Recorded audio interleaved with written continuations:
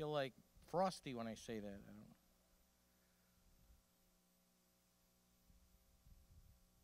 You having a good birthday party so far? My mic working? Do I need something else? Is that working okay? You got it?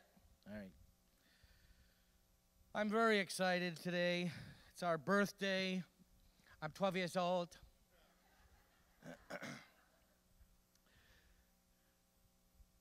I knew Gail would laugh. We're starting a new series today, and I think it's just really fitting for this series to begin with this message on this day. The series is called Jesus Questions.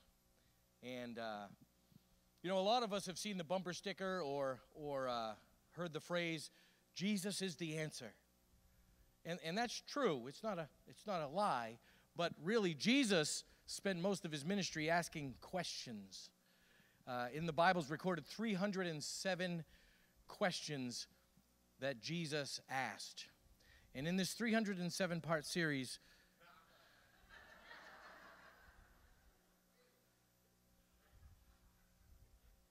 just seeing if you're paying attention. It's actually a 4-part series. We're going to take 4 of those questions, and we're going to open them up as to not just what they meant to those he asked, but what do they mean to us today? And what kind of truths do they reveal?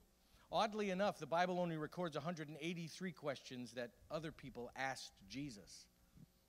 Found that very interesting. I think once they started asking him questions, they realized that he was going to answer their question with a question. So they got hesitant. But for our birthday today, I think this question is very highly significant and connects, because the very reason Life Coast is here, the very reason that our families, in those early families that joined us, planted Life Coast Church was because of this very question. And in Matthew 16, Jesus asked this question of his disciples. Who do you say that I am? That's why Life Coast is here, to pose that question to the community of Palm Coast and Flagler County. Who do you say that Jesus is? I'm going to read a portion of Scripture to you in Matthew 16.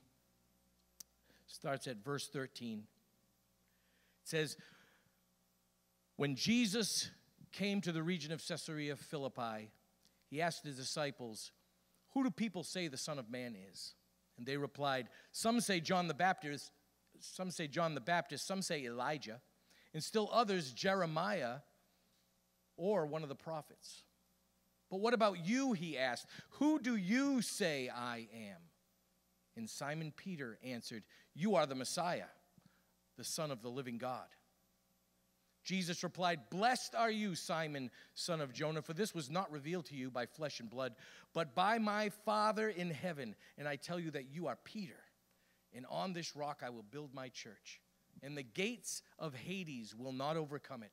I will give you the keys of the kingdom of heaven, and whatever you bind on earth will be bound in heaven, and whatever you loose on earth will be loosed in heaven. Father God, I praise you for your word. I thank you that you sent your Son into this world to walk with us as a man and to ask us questions that would make us look into ourselves, the very fiber of who we are and what we believe, what we know to be true, so that we might share the answers to those questions and share those questions. So be with us today, Lord, on our birthday as we celebrate not just Life Coast Church, but the Jesus for which Life Coast Church exists. It's in his name we pray. Amen. All right, so we have these questions that Jesus asked, and people would look at him and they'd want to answer the question. You ever been in school and the teacher asks a question, and there's always that person in the class that wants to answer the question right away, right? They with their hand, oh, yeah, I got this one. And you loved it when they were wrong, right? Yeah. And the teacher just looked at him and said, no, that's not it. And you went, that'll teach him to answer so quickly. How do you think they felt when Jesus started asking questions? And he would pose the question, and you'd sit there and you'd wonder, should I answer? And I can picture Peter in this questioning as Jesus turned and said, who are people saying that I am? We see that in verses 13 and 15. He asks the two questions. First he says, when Jesus heard, I turned too many pages. When Jesus came to the region of Caesarea Philippi, he asked the disciples, who do people say the Son of Man is? Who do people say? What do you hear? What are they talking about? What's the buzz? What's going on? And so some of the apostles said, well, this is a safe one to answer because I don't even have to be right. I could just throw out what I heard or even what I think because it's a general question. So who do people say that I am? Some of the interesting answers, the questions that he asked of them. And they threw out some of these answers that moved them towards wanting to hear what Jesus had to say. You know, if you go to Word on Wednesday, I ask a lot of questions. Yes. This is why. Because questions make us look into ourselves for the answer. You know, Jesus' questions were very direct. His questions were always direct. If you're keeping notes, that's your first one. They were very direct. He asked them, who do the people say that I am? And some of the answers were actually scriptural. They were recorded in Scripture. But he always looked right at people and asked them a question. How many of you know people who are happier to talk about people than to talk to people? Jesus didn't do that. Jesus was direct. If he had a question, he asked it right to the disciples. He was intriguing. His questions were engaging. What do I mean by that? When Jesus asked you a question, you had to look into yourself for the answer. He didn't ask, if you notice, he asked very few yes or no questions. He didn't say, do you think that Jesus is the Messiah? And they'd have gone, oh, yeah, that's what I think, yep. He didn't ask that question. He says, who do you say the Son of Man is? Who do you say? So you now have to look at yourself and ask that question. These disciples had to look at themselves and ask that question. An engaging question. You know, I learned engaging questions in Bible college. When we did a evangelism explosion, and you have to ask someone a question, you don't want to lead the answer to them. So if you're ever thinking of sharing Christ with somebody, ask an engaging question. Don't feed someone the answer. Who do you say Jesus is? Or if you were to die today, would you go to heaven? It's a yes and no question, but they have to think about it. Would I go to heaven? So if you're standing before God and he says, why should I let you in? How would you answer him? Essentially, Jesus is asking this question, who do you say that the Son of Man is? It's very engaging. It makes them think. And the questions were personal. Personal. What do you hear? What do you think? They have to be participating in what Jesus is doing. They had to be paying attention. They had to be listening. What do you actually think? And then they throw out the answers. The first answers were kind of funny. 14 and 16. 14, when he asks the question, they say, Well, some say you're John the Baptist, and others say you're Elijah or Jeremiah or one of the prophets. Interestingly, just a few chapters before, Herod thought that he was John the Baptist, kind of a reincarnation. Herod posed that in just 2 chapters earlier, that he thought Jesus might be John the Baptist come back. So they probably heard that. And then Elijah, a lot of Israel, if you look into the Old Testament, Elijah and Jeremiah, Elijah in particular was brought up in a world when he never died, so it was highly possible for him to come back. And they're saying maybe this is Elijah, because we don't really know what he looked like. He lived long before us. And so, is he Elijah, is he Jeremiah? So they're throwing out answers, and then the catch-all. One of them said, some say you're one of the prophets. Yeah, that narrows it down, right? Throw this general answer out to try to get a right answer. They're trying to be that one that answers the teacher and gets the right answer. They're buckshotting out there. And then Peter. And I can picture him. He's usually the one, as you look through Scripture, who runs out in front and answers. This particular time, he held back and waited because I think he had his answer in his heart and in his head, but he wasn't sure if it was right. So he waited for those who like to answer first to shoot their answers out. And he said, "You're the Messiah. You're the Savior. You're the anointed one. You're the Christ. You're the one that's come to save us. You're the Son of the living God."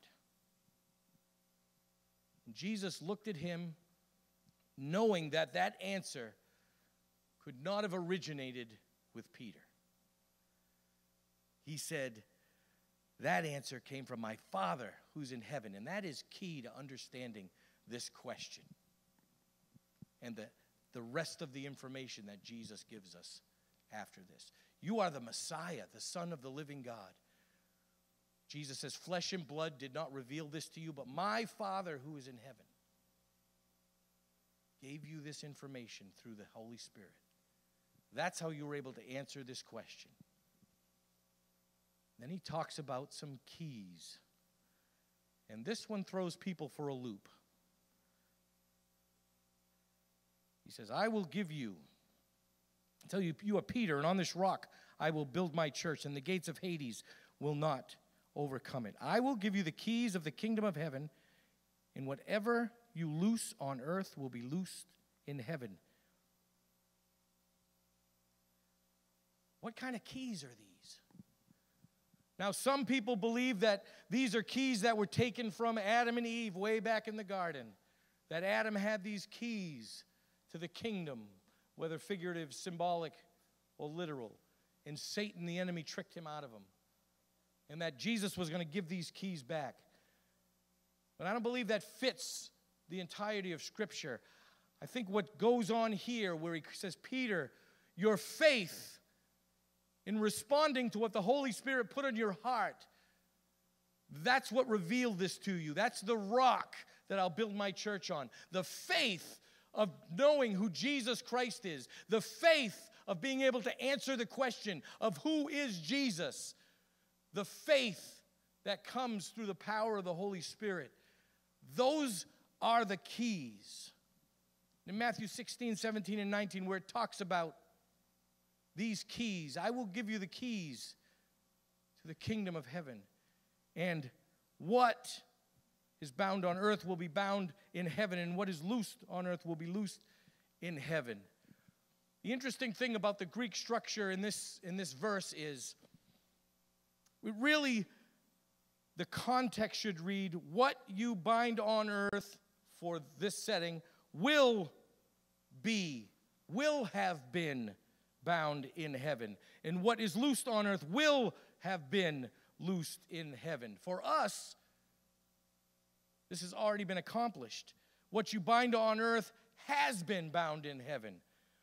What you loose on earth has been loosed in heaven. Because the will be is the coming of the Holy Spirit that indwells all believers. this is an Old Testament context. It's sometimes a little difficult to track because we're in the New Testament. Because I am in Matthew, and right at the beginning of Matthew, it definitely says New Testament. But it's still an Old Testament era. The New Testament hasn't started. The church hasn't begun yet. The Holy Spirit hasn't come and indwelled all believers. So the keys will be given to you is the Holy Spirit will indwell all believers as they call on the name of Jesus. And the faith that comes from that gives you the ability to understand what has already been bound in heaven will be bound on earth through the faith as the Holy Spirit reveals it to you. And what is loosed on earth will be loosed. What's loosed in heaven will be loosed on earth because you will already know it because the Holy Spirit will reveal it to you because He indwells you and He's connected to your spirit. The power and authority that Jesus gives from the simple answer to that question, who do you say that I am? If you can say in your heart, in your mind, and with your lips that you are the Messiah, you're the Son of the living God, you are the Savior, then the Holy Spirit indwells you. And what is bound in heaven will be bound on earth because you have the authority of the Holy Spirit living and dwelling in you. And you can bind things on earth because they're bound in heaven. Yeah, that's worth clapping about. What do you need to bind here in your life today? Do you need to bind an issue with anger? Do you need to bind an issue with resentment? Pastor Caleb a few weeks ago talked about unforgiveness. Do you need to bind that unforgiveness? Jesus says it's bound in heaven, and through the Holy Spirit, you can bind it here on earth. Do you struggle with addiction? You can bind it here on earth because it's bound in heaven. Because the power of the Holy Spirit can be unlocked. It's the key to a new life in Jesus Christ.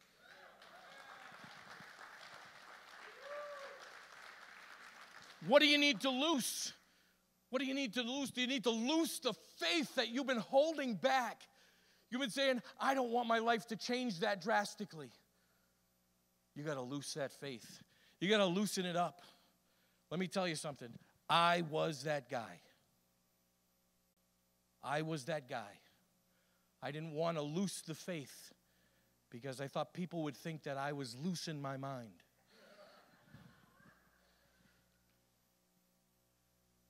But guess what? The faith that's been loosed in heaven through the power of the Holy Spirit, God allowed me to see what the potential was, what the vision for my life was, what my purpose was, and I could loose it here on earth because Jesus Christ said, it is loosed in heaven, and I'm revealing it to you through the power of the Holy Spirit, and your life will never be the same. And I say, take my life. Hallelujah, Jesus Christ.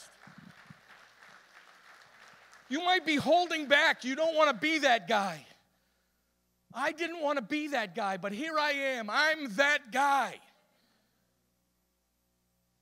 I will never go back because what God has loosed in heaven, He is loosed on earth here. And this is where I wouldn't trade this for the world. If someone told me I couldn't preach the gospel of Jesus Christ anymore, I'd say, take my life and send me home. Because I can't not do it because it's been loosed in me through the power of the Holy Spirit. You got to understand these keys that God wants to give you. Is the releasing of the Holy Spirit, the authority that He has in you. He wants to give you such purpose in your life. He wants to give you such authority over the things that are holding you back. But we're letting it be bound. So you've got to understand these keys makes the difference in your life. The truth is you must first answer the question. Who do you say Jesus is? You got to answer the question. You might be sitting here today and saying, oh, I've answered the question. I know. He's Jesus. I know who He is. I believe in God. Stop preaching at me, bald guy.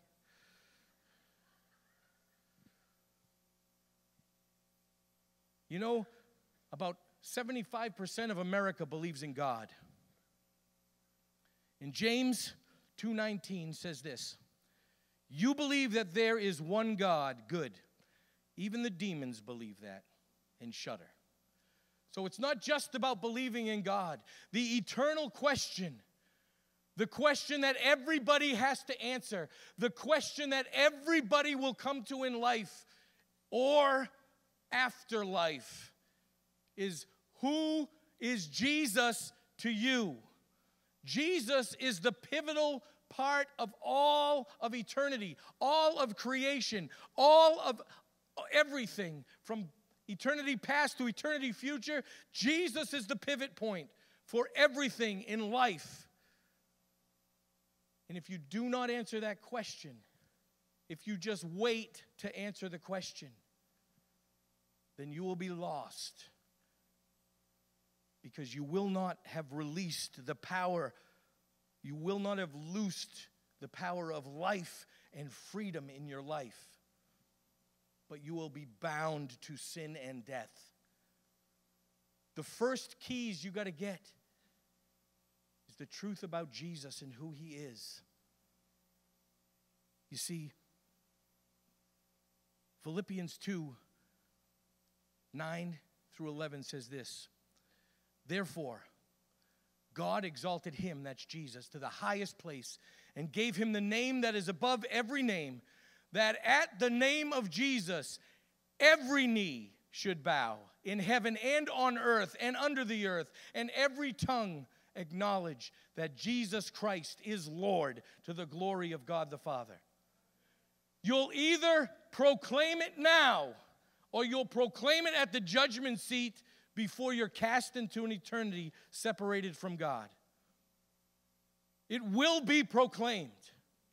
And I offer to you a legit, true-to-life offer that you can proclaim that this morning and have life and freedom in Jesus Christ. Romans 10 says this, 9 and 10.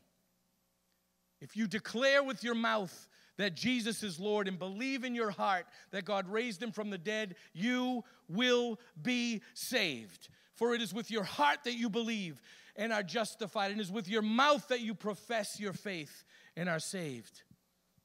I don't know where you are today, but you can have a spiritual birthday today. Just like Life Coast Church is celebrating a birthday today, you can celebrate your new birth in Jesus Christ this morning. Why does Life Coast exist? For this true-to-life offer. We offer you eternal life through Jesus Christ. You don't need to know all the theological truths. You don't need to know everything about everything. You don't need to understand the Greek. You don't need to understand the Hebrew or the Aramaic. You don't need to know any of that. Here's the only question you need to answer. Who do you say Jesus is? Who do you say he is? Have you proclaimed it with your mouth? Do you believe it in your heart? Because if you haven't proclaimed it, then Jesus says, if you don't confess me before men, I won't profess you before my Father. You need to confess it with your mouth that Jesus Christ is Lord. You need to believe in your heart that God raised him from the dead. That's what we're celebrating in just a few weeks, that he was raised up, conquering sin and death, gave us the keys to freedom and life, that our life could change because of the power of the Holy Spirit. When you profess that Jesus Christ is Lord and believe in your heart, the Holy Spirit indwells you, and you have a power that you've never known before. The power to overcome sin, the power to preach the gospel, the power to understand the Word of God, the power to encourage and lift other people up, the power to forgive because you've been greatly forgiven by the God in heaven. The power that you couldn't possibly understand without receiving the Holy Spirit. Jesus hadn't given the Holy Spirit yet. He said, you will get this power. But today, we know the Holy Spirit has come. We know that we have this power. We know that it's legitimate. It's the real thing. So I'm going to offer you today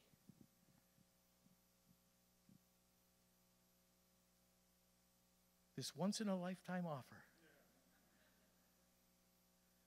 that you can have eternal life through Jesus Christ. You can receive salvation right here, right now. And we would love to baptize you out at the park, at the picnic, while we celebrate your salvation in Jesus Christ. That's why Life Coast Church exists. To love people into a relationship with Jesus Christ. Deeper and deeper and deeper. But today, you might just need to take one step.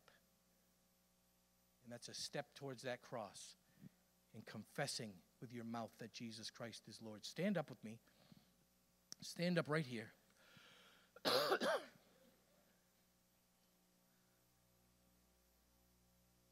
going to ask you all to bow your heads and close your eyes.